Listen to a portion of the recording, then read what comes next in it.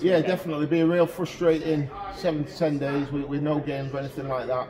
You know, the main thing is we've got our lads back healthy and yeah, we've got quite a strong squad to pick from, which is probably the first time this season really. So yeah, delighted. Is anybody missing because of what happened last weekend? No, everybody's back. A couple haven't trained, but they're back. Yeah.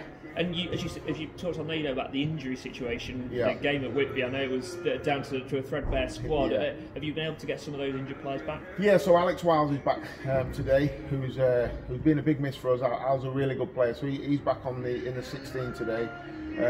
Obviously, the only two that we've got out at the minute are Greg Smith and Jack Walters, and I don't think them two are going to be too far away. So, yeah, today I had 18 to pick from, so I was delighted with that.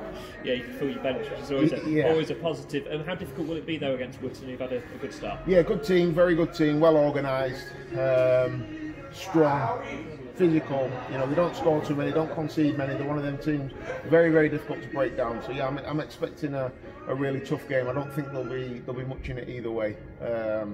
Yeah, if I was on a bet on the coupon, I think a draw would be my bet. But hopefully we can get them 3 points. And like I always say, especially at home, if it's 1-1 with 10 minutes to go, we'll be chucking the kitchen sink at it. And if it means we lose, we lose. But I think every home game we've got to be going for them 3 points. You were having a chat with Steve McNulty, very experienced campaigner, isn't he? He's going to be difficult for your strikers to go up against today, isn't he? Absolutely, yeah. You know, he's I mean, he's been there, seen it, done it, got the T-shirt. So yeah, he's going to be really difficult to get by, so it's important that we try and take the play away from him really, and you know, they play 3 at the back, he'll play in the middle of that 3, so hopefully we can get the balls either side of him and cause him a few issues.